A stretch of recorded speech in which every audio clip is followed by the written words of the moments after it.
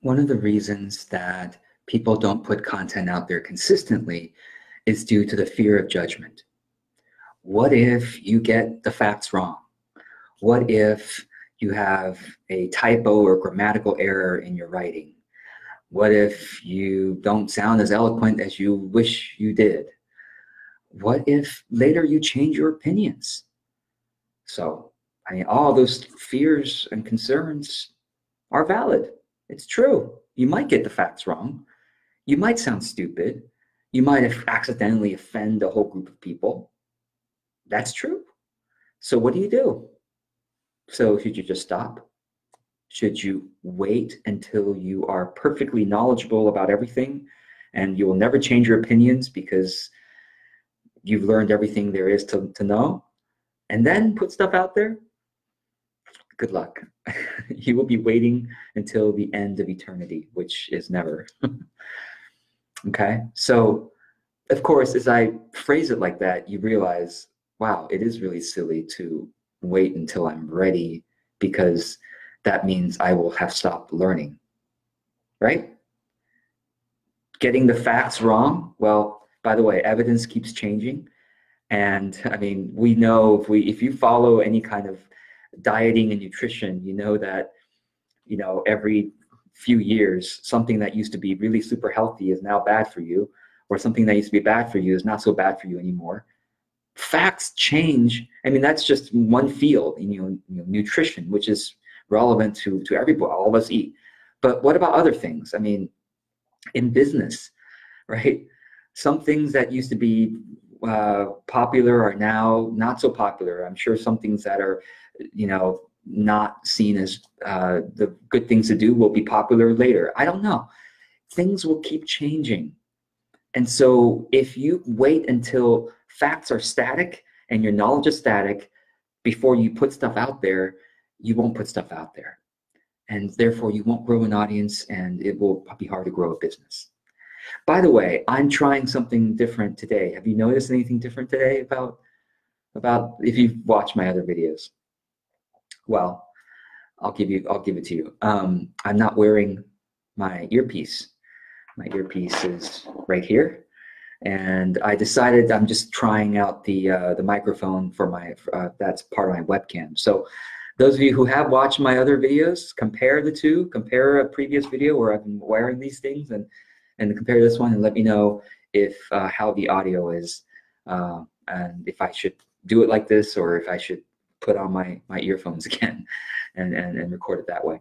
Okay, so a couple of things about dealing with judgment.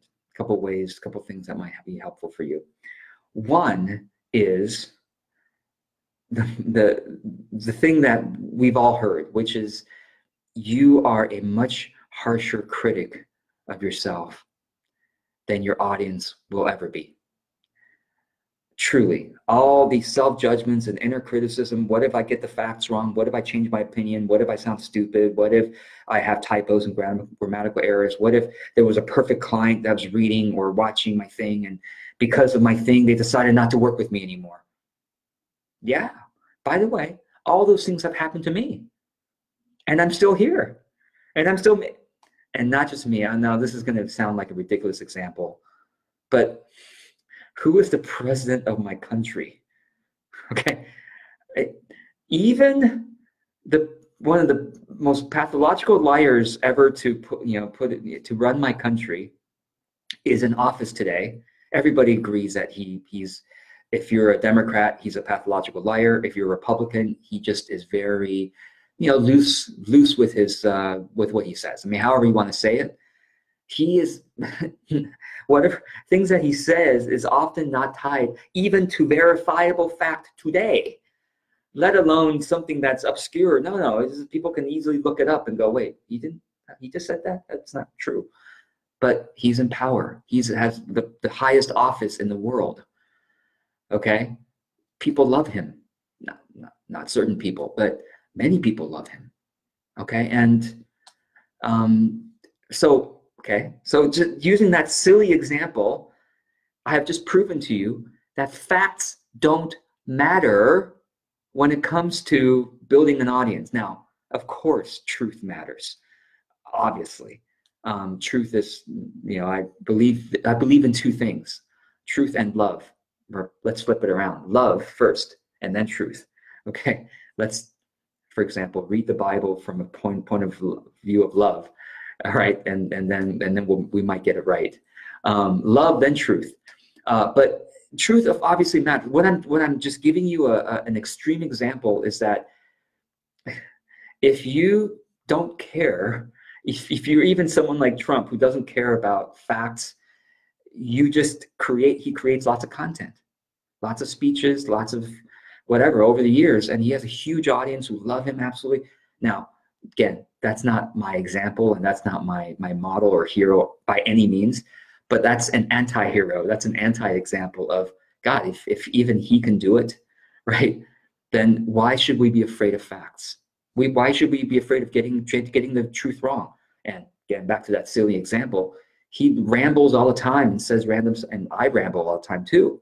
And here you are watching me. I have an audience, and yes, you might leave after this, but I still. So bottom line, forget trying to get facts right. Do your best, but don't let it stop you from writing or from making videos. Just say what is true now. Honestly, you've got to get this into your head.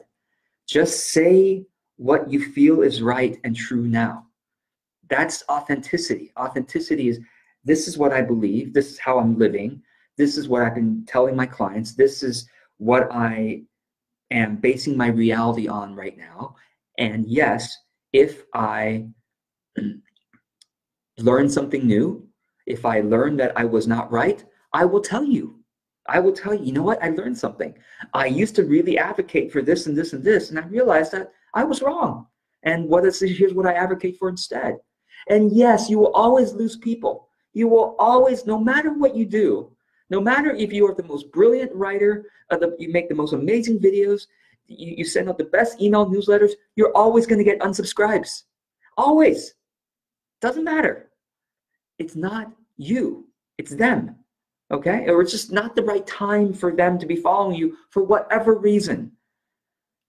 So don't be afraid of losing people. You're going to lose people all the time. But here's the thing. This may be a revelation for you.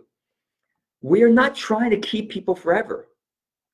Okay? As part of our audience. You're going to lose people all the time, and you're going to gain people all the time if you keep creating, if you keep distributing your content. You're going to gain people all the time. You're going to lose people all the time. Some of the people you lost will come back to you after a few years. Some of the people you thought were your biggest fans, they're going to mishear something, and you're going to lose them forever. You don't know.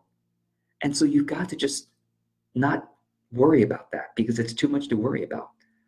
So what is your job? Your job is not to be concerned if you are right, if you sound smart, if you are writing without typos, if you're speaking without stumbles. That's not your job.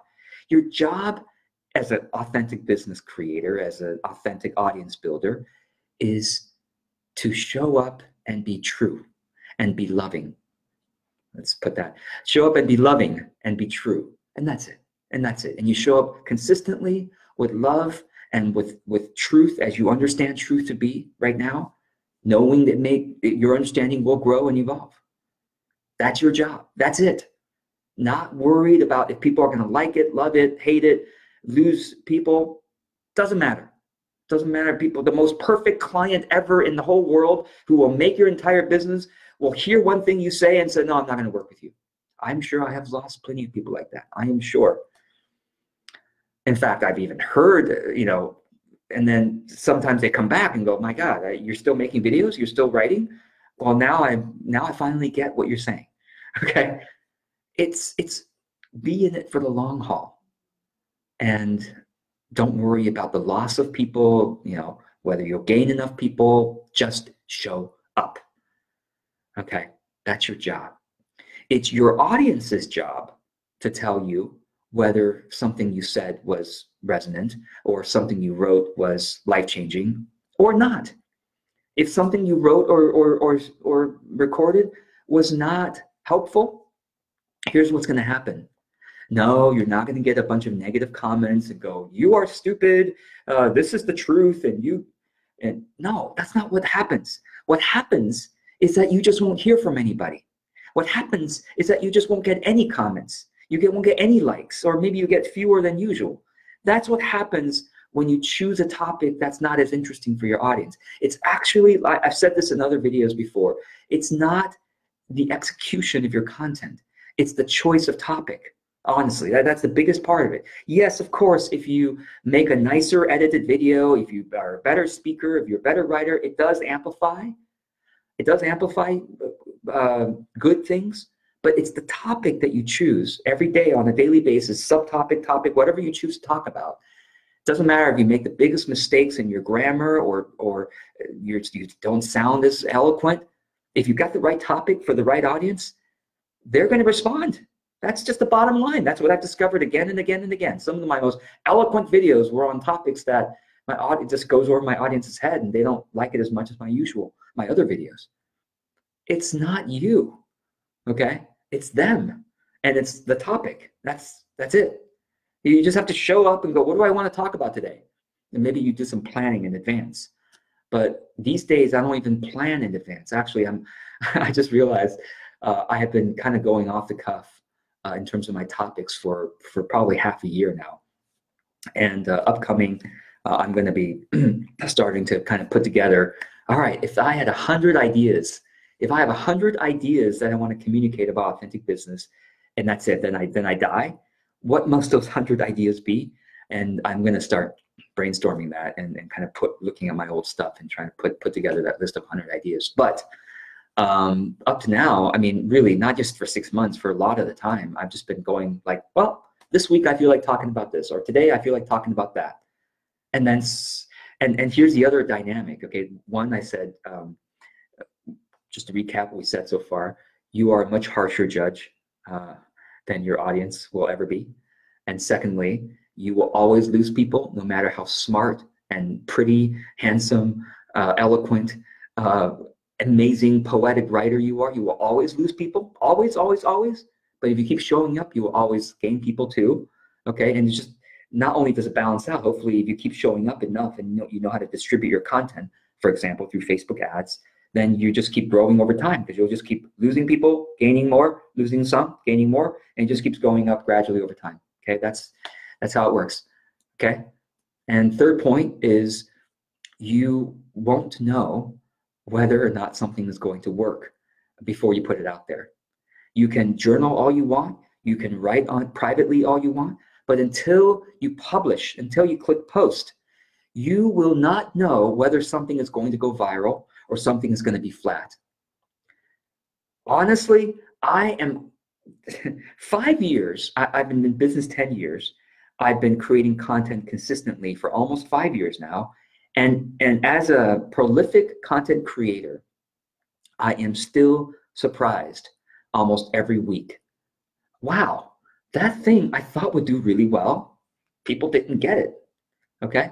And then something else, I thought, well, sometimes I'm rehashing the same thing, I'm saying the same thing again. People loved it.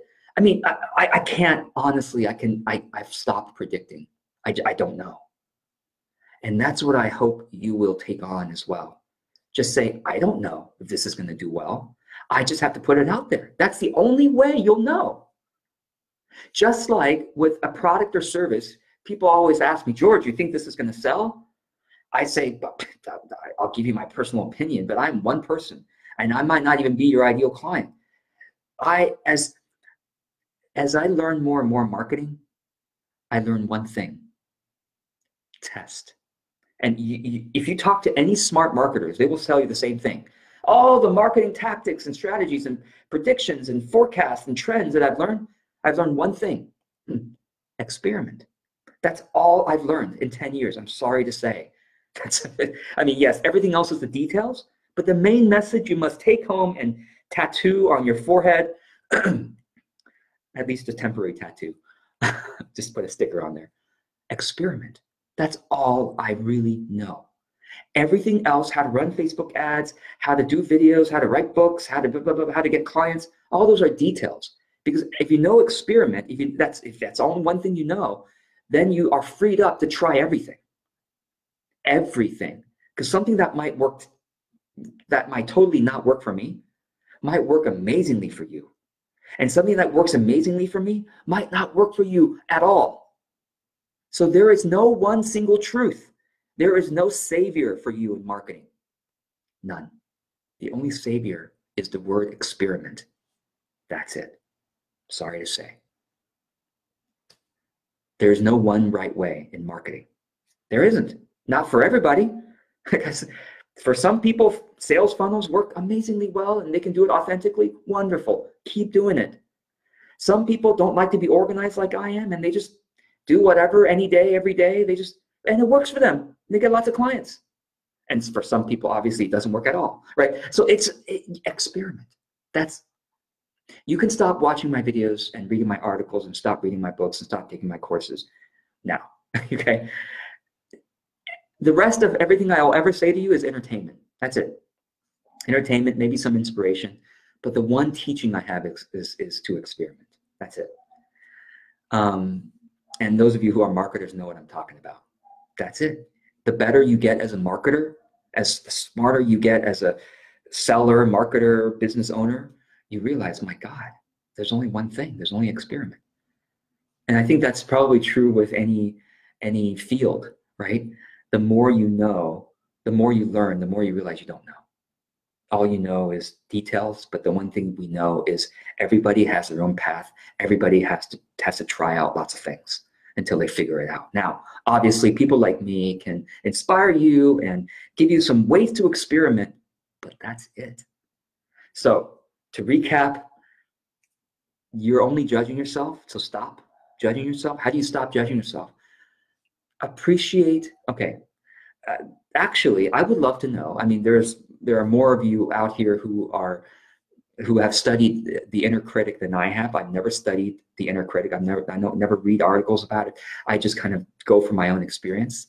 I just make stuff up. Okay. So how did I get over my inner critic? Well, I'll tell you how I do it is I do a practice many times a day I call it energy reboot. Some people probably call it intentional breathing. Some people call it prayer. Some people call it meditation. Some people call it mindfulness.